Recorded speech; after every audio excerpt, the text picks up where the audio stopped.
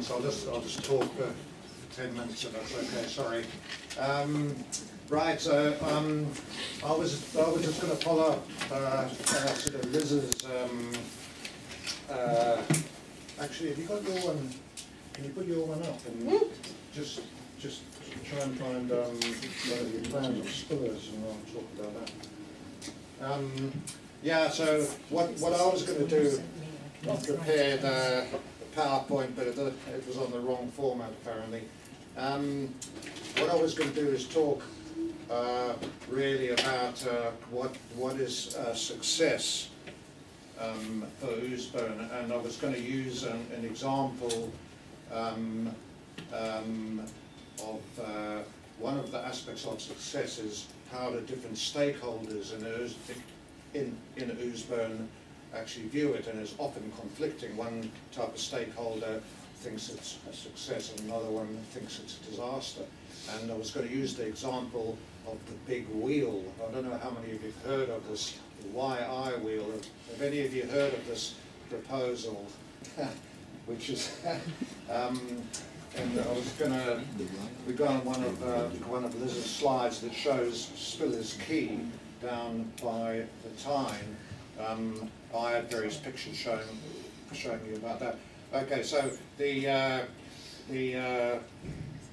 this thing about what is success. I mean, I think there are various ways of looking, and I was going to suggest two or three apart from this idea of stakeholders. And one of them is there has been a plan produced for Ouseburn, the Ouseburn regeneration plan, which was produced about 10 years ago, and that had various aspects of this live, work and play idea for Ouseburn in it. And in each of those, so the live thing, there was various sort of targets in there about how many houses you'd like to see in Ouseburn, and in the work one, there was various targets about the number of jobs you were going to try and create, number of businesses in Ouseburn, number of artists, number of studios, all that sort of thing. And in the play thing, there was a sort of analysis of what it was like 10 years ago in terms of visitors, in terms of leisure, and all that sort of thing. And sort of the targets in there, how many visitors would you be trying to achieve in Ouseburn, all within this mixed-use type of idea, this idea of not having different zones in Ouseburn for one particular use, but mixing it all up together, which is very difficult to achieve, because you can't actually write anything down and say that should be housing there, that site should be housing, that site should be something else next to it. It's because one of the problems with Ouseburn is, one of the advantages of it is the fact that it's not owned by one particular organisation or business or person. The City Council owns some land there, and we'll get onto that in a second in my example, but not very much land. Probably about 60 or 70 different owners of property in Ouseburn, different plots and different buildings. So that in one sense makes regeneration much more difficult. And you can see with 35 years on into the regeneration, we're probably only 60 or 70% there. That's another one of the measures of it. If you look at a map of Ouseburn and you look at all the various sites there, which of those sites have been developed with new buildings, which of the existing buildings there have been converted and refurbished into new uses, and you can work out a percentage. You know, eventually you want to, I think at the moment it's about 60 or 70% of the land in Ouseburn. So after 35 years, we're just over halfway there. By the time you get to everything having been done, you probably got to start again. And this is one of the things about regeneration. It's a continuous process, isn't it? Right. So I've got 5 minutes. My example of the big wheel. This is a lot of the development in the 35 years. A lot of the regeneration has been quite small scale, and that fits in with what people like. I think in a lot of ways, lots of things together, lots of juxtapositions, lots of small scale things. This big wheel proposal is a massive big change in Ouseburn, For instance, the total number of visitors that come to Ouseburn, we're trying to upgrade the figures or sort of update the figures, but the last time we had a reasonably detailed thing was about 6 or 7 years ago. It was about 400,000 visits a year to all the various small scale things. The biggest one was 7 stories with 80,000 visitors a year. This big wheel predicts 800,000 visits a year to the big wheel and the complex there. So it's double what comes to the whole of Ouseburn at the moment. So it's a massive sort of proposal if it comes off. These 800 visits, they reckon only 20% of those will come by car because it's a city centre location. I don't know whether any of you would agree that it is. I think most people would say it's not a city centre location. The city centre location would be somewhere here. So they've only provided 170 car parking spaces for all these visitors. So, and they provided that on the quay side. So if you have got one looking the other way anyway. So looking. Not that one. Yeah, we've got one looking along Spillers somewhere. Yeah, so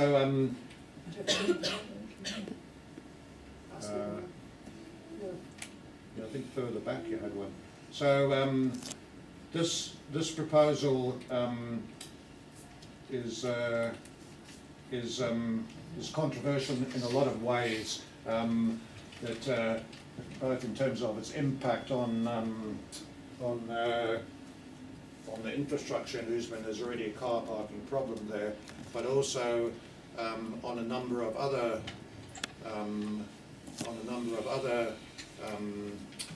sort of aspects of it.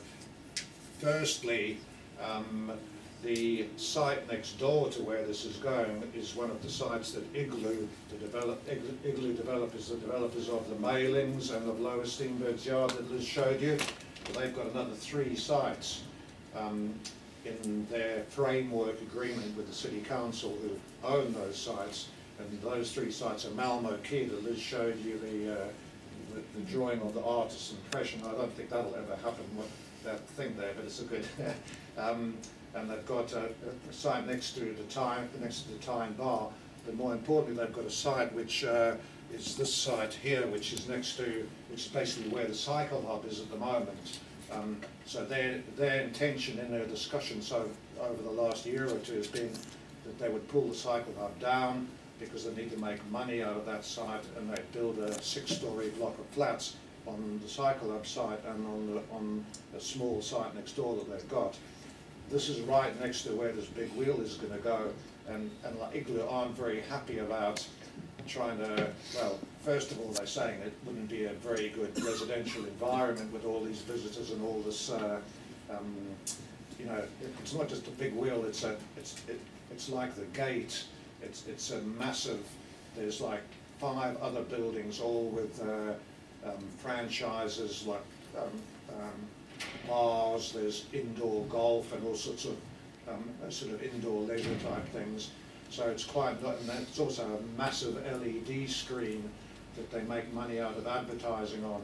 So what Igloo is saying is that that's going to, first of all, make actually living in the houses that they intend to build next door not a very good experience, but more importantly and underneath is they think that actually selling those houses might be a lot more difficult next to a massive thing. So they've got a financial interest in opposing the big wheel proposal. Okay, so and the second thing is, I don't know whether anyone's been slightly further along Spillers Quay, and at the far end of Spillers Quay is a much more industrial area that Ouseburn, the creative cluster of Ouseburn is slowly filtering into. Just past the mushroom works, there's a big employer, British Engines, which employs about 400 people there as part of a much larger complex. And they have forklift trucks going across the main entry point, the main road that Big Wheel are saying that most of these visitors will come down. and they move quite heavy material across their site there, and so they're objecting to the big wheel. So Igloo on one side for housing is objecting, and British Engines on the other side for sort of traditional industries objecting.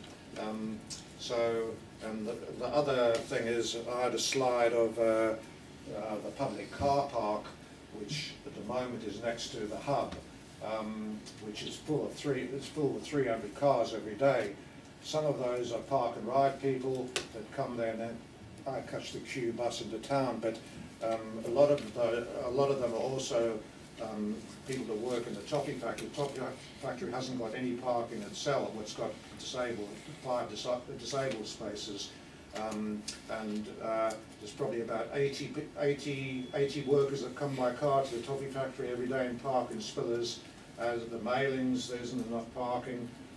Lower Steenberg's yard proposal that Liz showed you hasn't got any parking. So at the moment, between Igloo and Big Wheel, all the public parking is going to disappear down there. So what implications has that got? So people in Ouseburn, the trust and all sorts of people around there are trying to weigh up the pros and cons of this, and the city council are now suddenly starting to try and put all this together. But I think it is, you know, some people like the idea. You know, one of the problems with Ouseburn at the moment is there isn't a lot of footfall down there. So people trying to do retail businesses or rely on passing trade. There aren't, you know, when you walked around Ouseburn, there aren't a lot of other people apart from other school parties, apart from at the big events like Ouseburn Festival or the late shows and stuff like that. So some people like the idea of lots of these visitors coming down to Ouseburn. Some of the businesses and landowners in that part of Ouseburn can see, land prices are going to go up, they'll be able to sell their properties at much higher prices. That number of visitors coming in is going to mean that some of the infrastructure sort of work that needs to be done would take 10 or 20 years to do, would probably have to happen straight away.